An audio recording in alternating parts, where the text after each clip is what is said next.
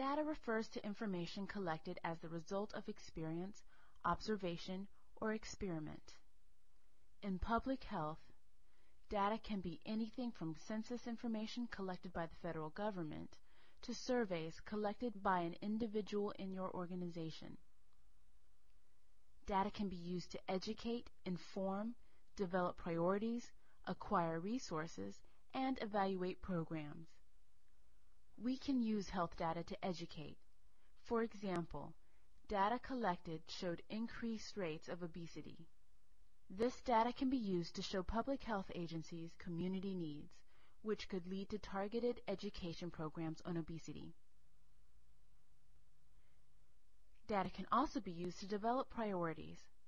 Let's continue using the obesity example.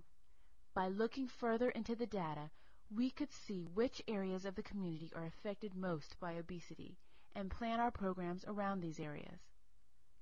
Data can also be used to acquire a resource. Having concrete evidence is very important in obtaining funding for programs. Data on obesity in the community can be used to secure funding and show that programs are needed to deal with the issue. Finally, data can be used to evaluate programs. After the programs are implemented, we can see if they are effective by comparing the data collected before the program was implemented to the data collected afterwards.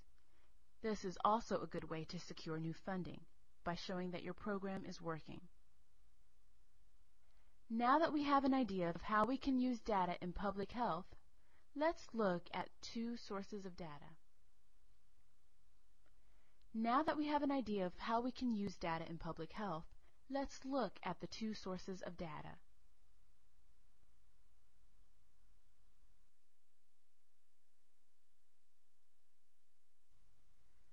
Data can be broken down into two main sources, primary and secondary data. The chart below shows this relationship.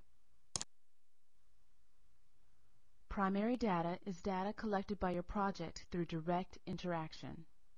For example, primary data is when a coworker designs a survey and your group administers the survey and collects the data. Any information that you collect from individuals is considered primary data. Secondary data is data collected by another group organization which is available for use. Census data is an example of secondary data, as is the Behavioral Risk Surveillance Systems, BRSS, and reports from other organizations.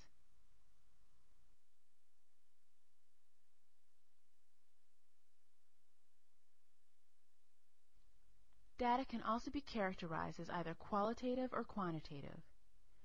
Quantitative data is measurable or can be counted, like how often people do certain behaviors or what diseases are impacting who and where. Quantitative data answers what, who, when, how many, and where health-related questions.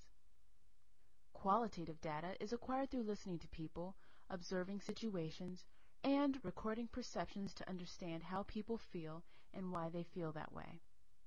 While the quantitative data can tell us what is impacting our communities, it can't tell us why. That's where qualitative data comes in.